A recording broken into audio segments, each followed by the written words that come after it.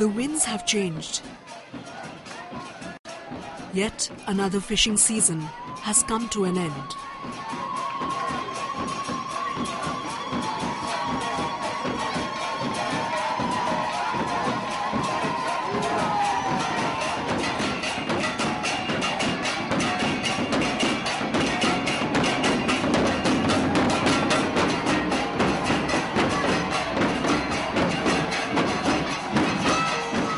In Varanasi, fevered rituals barely mask the strife.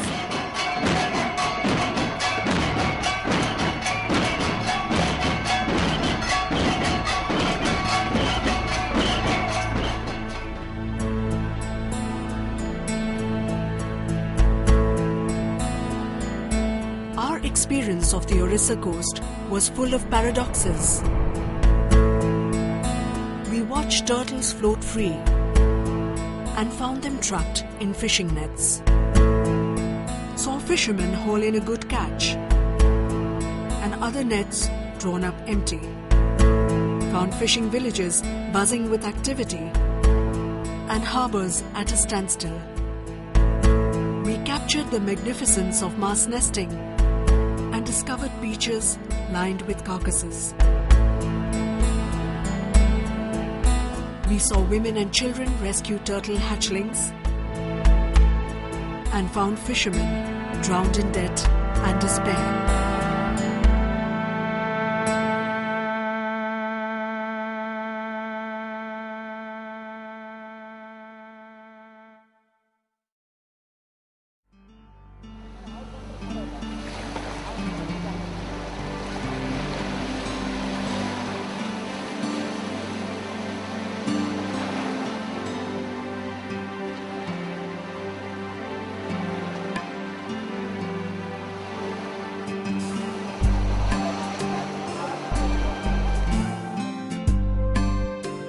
Each year between November and April, the fishing season in Orissa coincides with the arrival of the olive ridley turtles.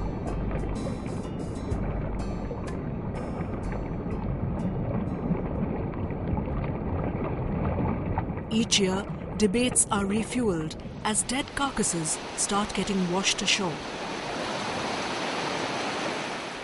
While it is clear that bottom trawl nets used by fishing vessels is one of the main reasons for turtle mortality on this shore, in recent times, even traditional fishing has come under scrutiny. And with that, have risen questions about their livelihood.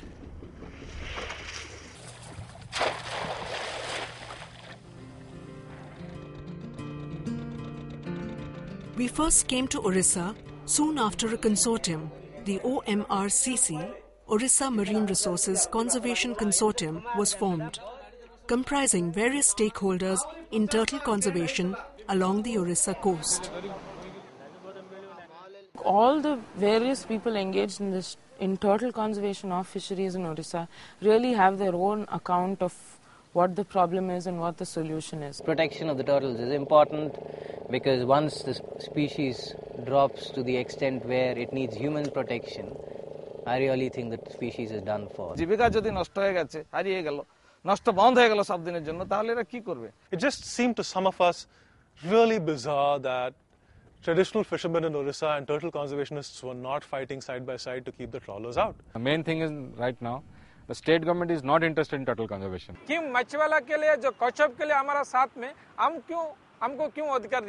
But there are much bigger issues which are coming up which will prove to be the final death knell for the turtles. It's not the end of the species. They're going to be here for a little longer.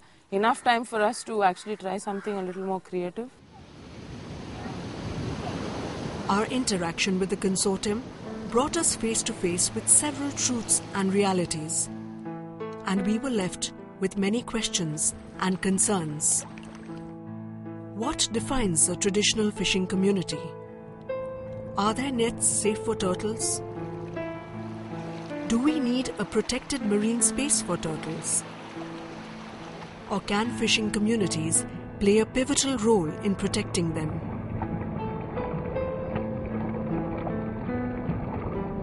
And finally, can turtle conservation and traditional fish workers' livelihoods go hand in hand.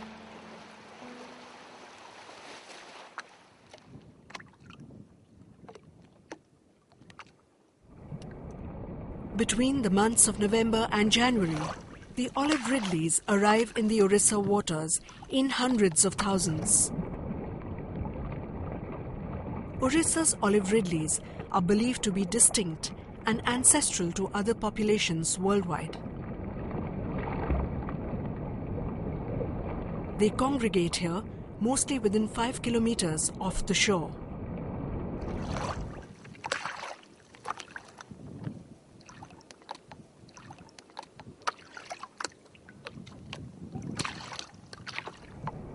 The females will go on to lay their eggs on the nesting beaches in about 50 days.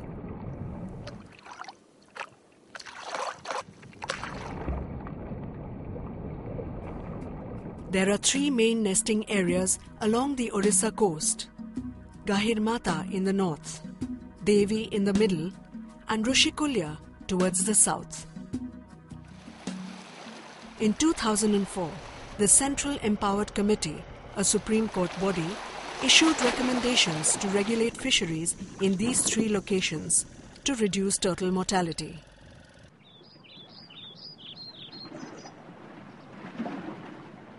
It is in Gahirmata that the strictest regulations apply. The fishermen here are therefore the most affected.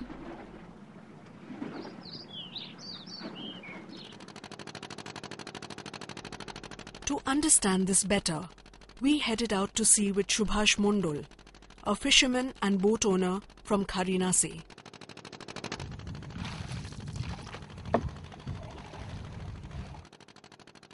Kharinasi is a fishing village on the southern coast of the Gahirmata Marine Sanctuary. Gahirmata was declared a marine sanctuary in 1997. The sanctuary is divided into a core and buffer area, and it is spread over 1,434 square kilometers. The core area is a complete no-fishing zone. Here, boats up to 10 horsepower have to go beyond 10 kilometers to fish. Boats above 10 horsepower and trawlers are totally banned throughout the sanctuary.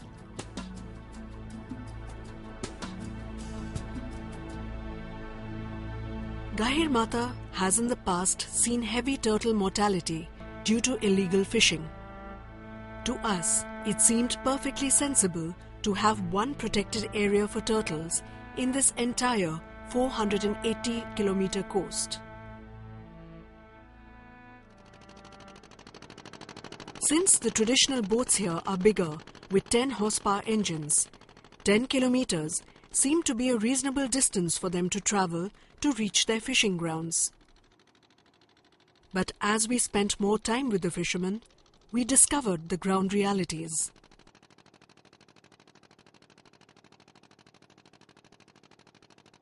খরনাসি ঘাট থেকে আমরা আসতেছি 8 kilometre মোহনা। আচ্ছা, মোহনা থেকে সমুদ্র কুলের থেকে 10 kilometre বাইরে আমাদের যেতে বলছে। The fishing villages here do not have direct access to the sea.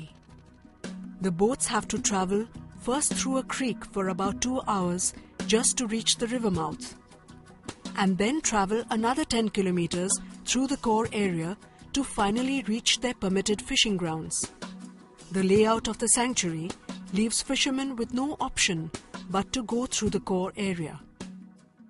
সেই যে বড় বোটগুলো আছে তারা পারবে, কিন্তু আমাদের যে ছোট বোট আমরা তো 10 কিলোমিটার বাইরে আমরা যেতে পারবো না। মানে 5 কিলোমিটার যাওয়াটাই আমাদের সেটা হচ্ছে বড় কষ্টকারক। কারণ এখন তো আজকে তো হাওয়া নেই, এরপর হাওয়া যখন হবে তখন বিলকুল আমাদের বেরোবার কোনো রাস্তা নাই। Even at the edge of the river mouth, where fishing is permitted, fishermen are often harassed by the forest department. এই যে ক্রিক থেকে যে আমরা যে বেরিয়ে আসছি আমাদের খরনাসি ঘাট থেকে আসে, আমরা এটা কিন্তু আমাদের চটকা, এই এরিয়া টোটালি চটকা। কিন্তু এর ভিতরে যে আমাদের ফিশিং করা এর ভিতরে চলে, কিন্তু ফিশিং করা চলে, কিন্তু ফিশিং আমরা যদি করতে যাই ওরা আসে এর ভিতরে আমাদের বোটগুলো ধরছে। তো বোটগুলো ধরার পরে কী করছে, কারো কারো যে ছোটো ছোটো ডোঙা আছে 1000, কারো 2000, এমনি খানিক বোট ছেড়েও দিচ্ছে, আবার খানিক বোট ওরা নিয়ে ঢুকে দিচ্ছে। Ridden with practical problems and desperate for a living, fishermen here would rather risk getting arrested than travel for hours to cross the prescribed 10-kilometer distance, which in effect translates to roughly 20 kilometers from their villages. এখন এমন পরিস্থিতি বাড়ির বাচ্চা কাচ্চা নিয়ে চলা কষ্ট। আমার একটা ছেলে মেট্রিক পরীক্ষা দিয়ে তারা পড়াতে পারলাম না, মানে এক রোজগার মাছের উপর আমাদের এরিয়াটা, মানে সমুদ্রকূলে আমরা যত আমরা বসবাস করতেছি, মাছ যদি রোজগার না হয় তাহলে আমাকে বাঁচার কোনো কাজ নেই। মানে 150 বোট আছে, 150 মালিক আছে। 150 মালিকের ভিতরে এখন দেখা যাচ্ছে বোর্ডের লাইনে ঋণ দেনা হওয়ার থেকে 30টা মালিক পলান গ্রাম ছেড়ে, সংসার ধর্ম ফেলা দিয়ে গ্রাম ছেড়ে চলে গেছে। তার ভিতরে আবার 5-7 জন ব্রেন শর্ট হয়ে গেছে, কি দিয়ে একজন গলায় দড়িতে মরেছে, সংসার ধর্ম সব ফেলাই দিয়ে এখন মানুষের সামনে মুখ দেখাতে পারতেছে না, বোর্ড সংস্থা করে ঋণ দেওয়ার জন্য এইসব আর কি। এখন বর্তমানে গ্রামে ধরো সবারই অভাব, মালিকও যেরকম গরিব, স্টাফও এরকম গরিব।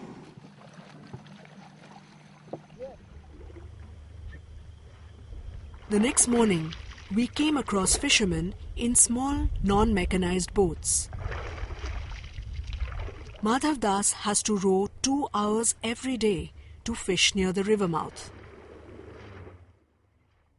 আমাদের পরিবারে হচ্ছে 8 জন 9 জন খেতে, একাই আমরা রোজগার করে সংসারটাকে পরিবেশন করি। পার ডে আমরা 100-150 টাকা করে ইনকাম করি। যে আমাদের ফরেস্টার ধরে মারধর করে, এখানে আর আসবে না, তথাপি মারধর খেয়েও আমাদের আসতে হয়, না হলে তো আমরা বাঁচতে পারবো না। আমাদের দিকে সরকার একদিকে একবারও তাকায় না যে এখানে মানুষ আছে কি আছে না আছে, এরকম একবারও তাকায় না। আমাদের রাস্তাঘাট সব কিছু আমাদের মানে বন্ধ প্রায় বলতে গেলে, তো আমরা কিভাবে চলবো? The ban seemed irrelevant for a simple fisherman like Madhav Das. Even within the marine sanctuary, this fishing practice could only be considered low impact. From the simplest fishermen in a small tepper to the Gahir Mata fishermen in their large wooden boats, gill nets are used by all.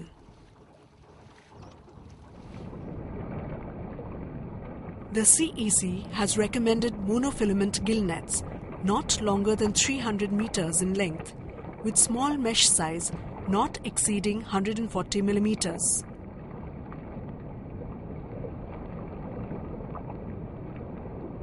Multi-filament nets of any mesh size are not allowed. The reason for restricting the gill net to 300 meters stems from the fact that turtles are air-breathing animals. Shorter nets make it possible for the fishermen to pull out the net every 1 or 2 hours, making it possible for any entangled turtles to be released. Gill nets used by fishermen in the bigger boats are both multi- and monofilament, and usually much longer than 300 meters.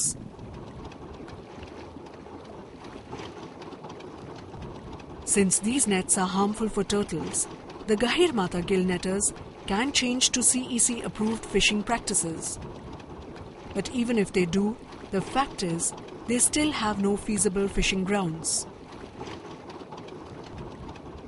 They just don't have an area to fish. In fact, the Fisheries Department should not have allowed so many boats to be registered in that village. And this conflict has to be resolved. I don't know how it will be done, because obviously there is no space available for so many boats. Complete bans with no options is the end of the road for many families.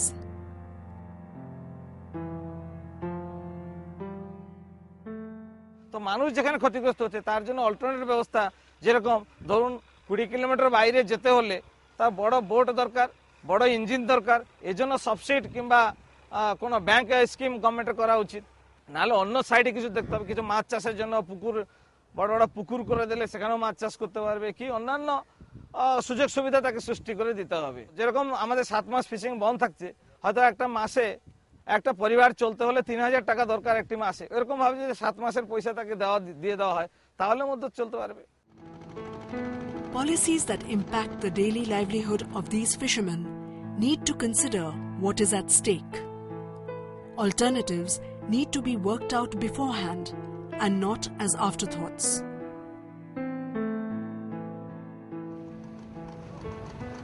As we headed back to Karinasi, we saw a trawler fishing not even half a kilometer from the shore. Trawlers are supposed to remain 20 kilometers from the high tide line, but many continue to trespass into the core area. The CEC has given clear directives to the Forest Department to patrol the area. Our enforcement, I should say, is very, very feeble. We are really not been able to enforce this thing very rigorously because we are only having 2-3 patrol ships, trawlers on each, and day and night we cannot do it also. We are doing it mostly by the day only. So people are doing illegal fishing by the night time also. Though the money was given to them, they used it elsewhere. So they should have acquired speedboats, because right now the immediate urgent piece of equipment is a speedboat, which none of the departments have. Actually, a speedboat is obviously the solution, but along with the boat we will also have to acquire the crew. Then we should also have a workshop for its maintenance. So it is a full-time job to acquire a fleet of speedboats and all, and one boat will not be sufficient. We need 7-8 of them. So we have 7-8 of speedboats, and then the crew for that, then the maintenance facilities. That kind of money really we don't have. 40 coastal kilometers out of 480 reserved for turtle conservation and marine rejuvenation seems a valid and important allocation, especially since the rest of the coastline is open to fishing. But is this model of conservation really working on the ground? Illegal fishing continues, turtles continue to die, and confrontation with the forest and fisheries are on the rise. This is the Gahirmatha Marine Sanctuary, roughly around 800-700 odd square kilometer. But if you look at the major turtle congregation, there is one congregation here and there will be one congregation down south. And these congregations are restricted in an area of 50 to 60 square kilometer, or say around 70 square kilometer area. So the point of saying here, if you intensify your patrolling in this 70-75 square kilometer area, station your patrolling vessel in this turtle congregation and deter fishing vessels from operating these places and fishing in these areas, then you can bring down to your mortality to a large extent. According to turtle biologists like Bibhash Pandav, turtle congregations are almost entirely found within 5 kilometers from the seaboard. If the patrolling is intensified around the turtle congregation and travels with the turtle movement, turtles will be protected even if they move out of the sanctuary area. Trawlers kill turtles only when they enter into turtle congregations, and gill nets also kill turtles only when they fish close to turtle congregations. Prevent fishing vessels from entering into those areas and minimize turtle mortality.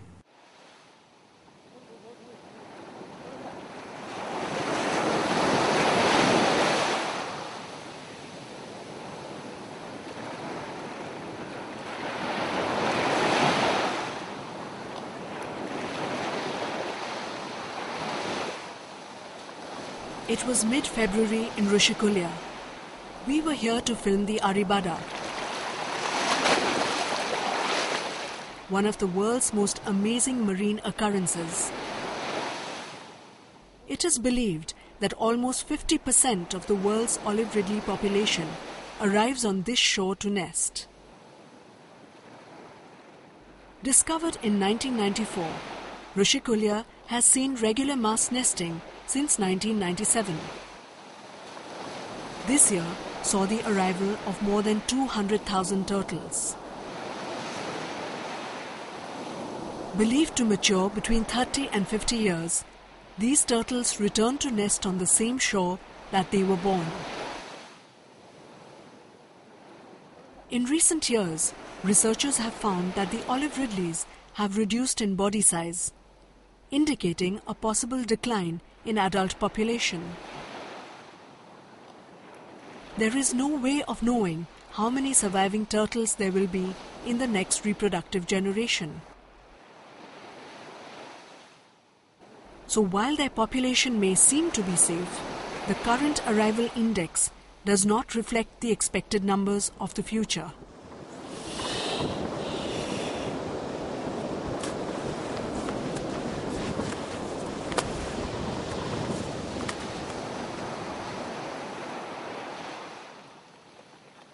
We were with the Greenpeace team on a turtle walk along the Devi beach in March 2006. Devi has not had mass nesting since the super cyclone, but it is still an important sporadic nesting beach.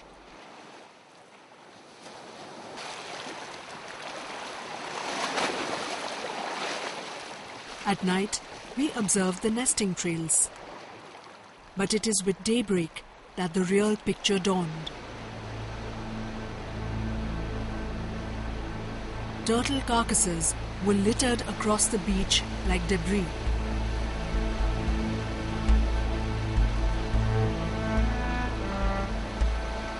In March, Greenpeace did a count of 2,217 dead turtles in a span of 60 kilometers.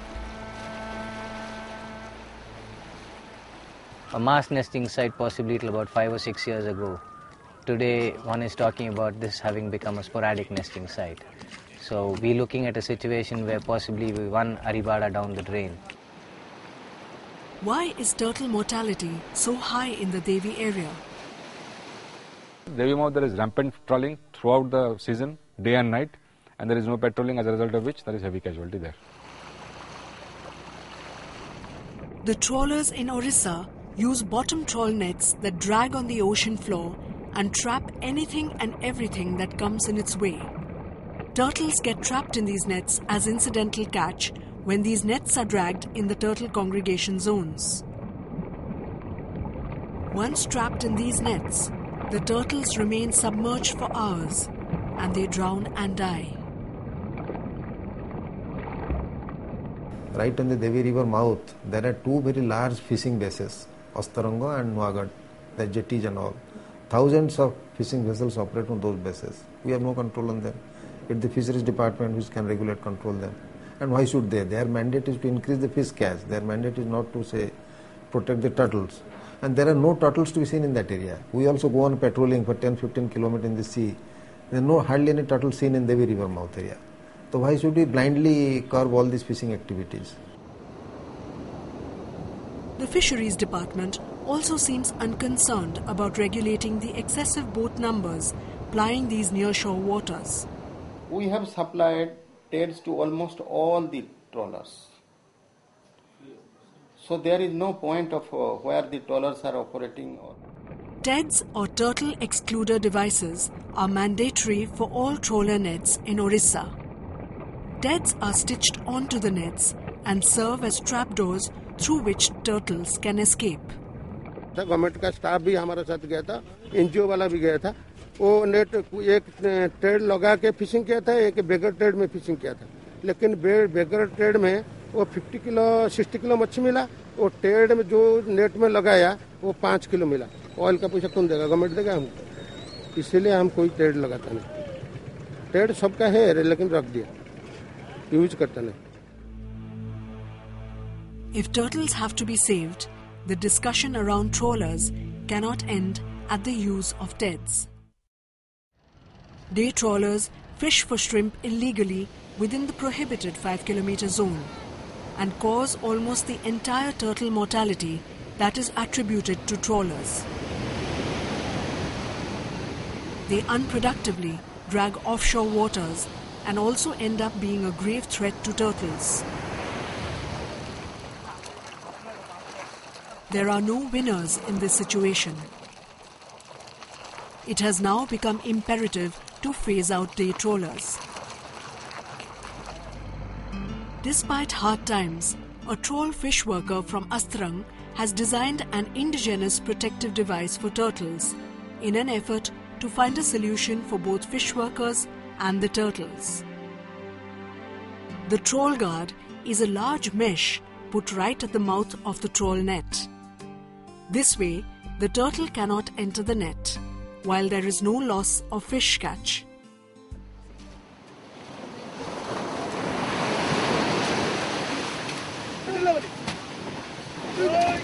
Orissa is one of India's poorest states.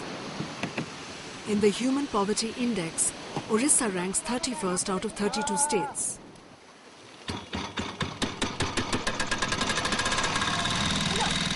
.5% people here live below the poverty line. With more than 70,000 fish workers along this coast, it is crucial to ensure their livelihood and survival within the conservation strategies.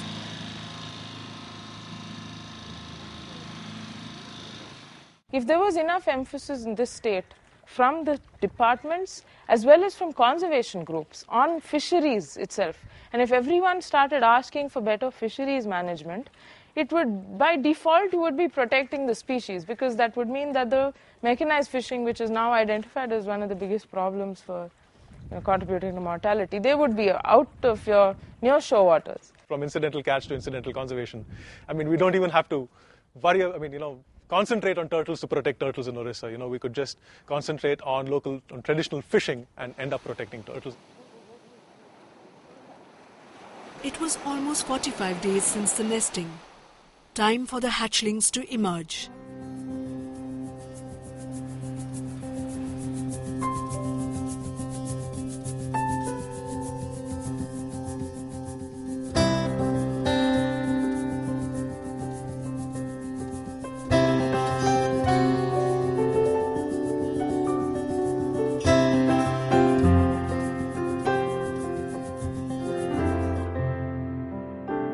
The sight of thousands of hatchlings carpeting the beach at night was incredible. Each one pushed its way up through the sand and headed off gingerly towards the luminance of the sea. By morning, many hatchlings are disoriented and start heading off in the wrong direction. A large percentage of eggs and hatchlings would be destroyed without the help of local volunteers from these villages.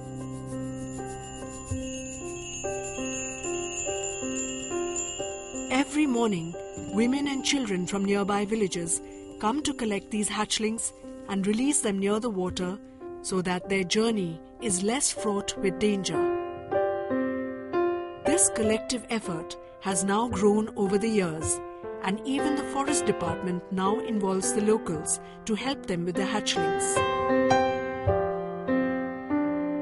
The hatchling survival rate is 1:1,000, and these simple efforts on the ground definitely ensures the survival of many of Orissa's future turtles.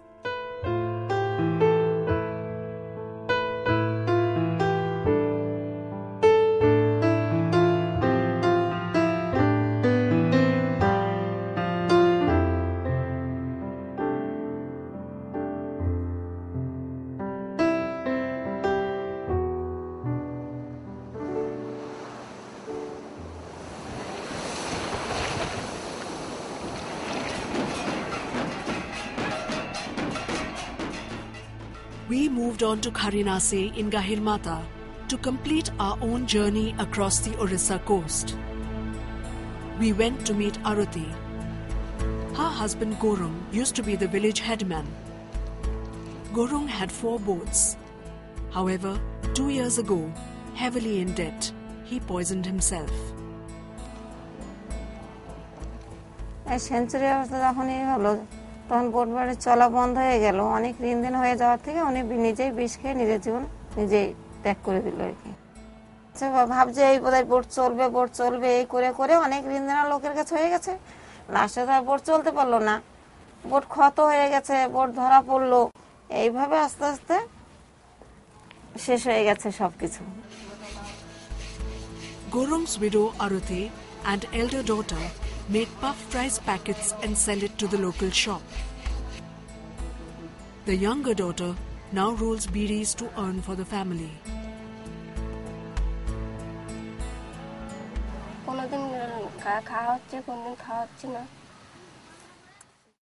মানে তখন টাকার গদিতে ছিলাম আর কি, আমি এখন ভিখারি। In December 2005, Bidhan's brother Bidyadhar hung himself. He was a fish worker and used to earn a living working on different boats. Century declare পর থেকে ওর টোটাল বন্ধ করে নিজে খাওয়ার জন্য বি বহুত অসুবিধা হতো।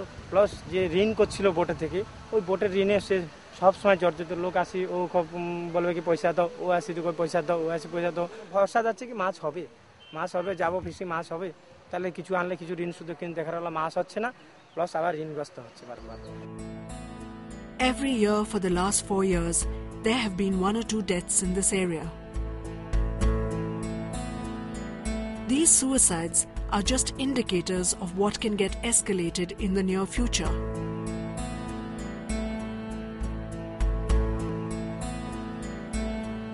Turtle protection is priority. But human deaths, despair and destitution cannot be the side effect of conservation. While the discussion swings between turtle conservation and the livelihood of very poor people, what could spell the real disaster for Orissa's turtles is the acute threat to their habitat.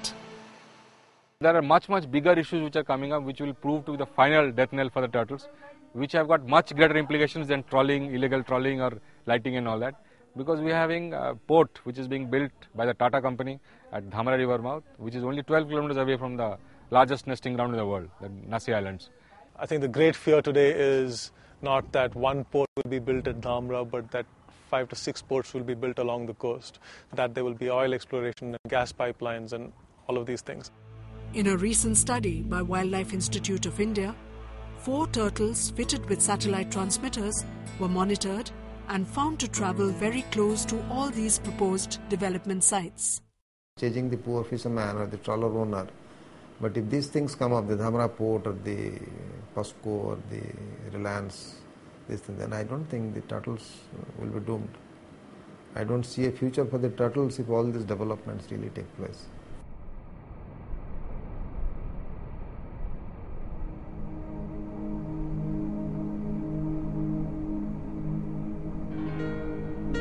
Through our frequent journeys across this shore, there was a shift in our understanding too.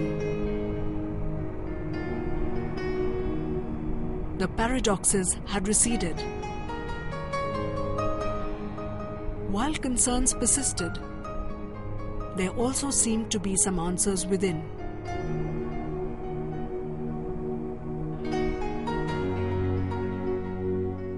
The Orissa turtle conservation movement could evolve into a fine attempt of human will.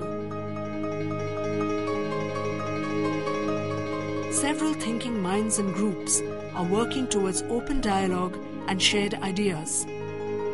Be it conservationists suggesting a more rational planning of protected spaces and focused patrolling of congregation areas, local communities volunteering to save each and every hatchling, the self-determined bans on nets by the Orissa Traditional Fishworkers Union, the phasing out of day trawlers, or the indigenous designing of trawl guards.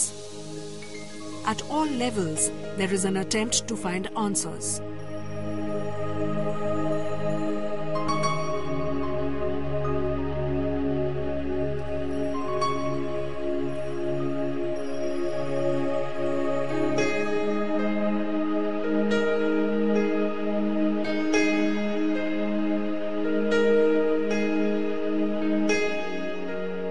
Orissa movement can lead the way to something extraordinary.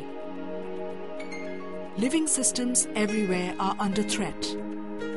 This turtle conundrum is repeated in different situations across the natural world, marine or terrestrial, turtles or tigers.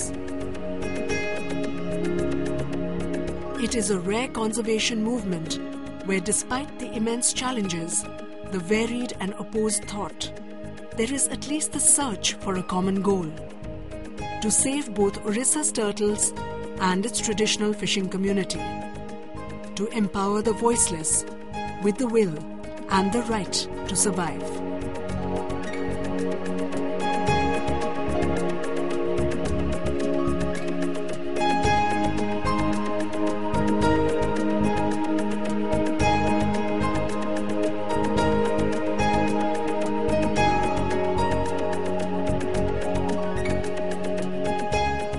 batch of 2006 has gone to sea.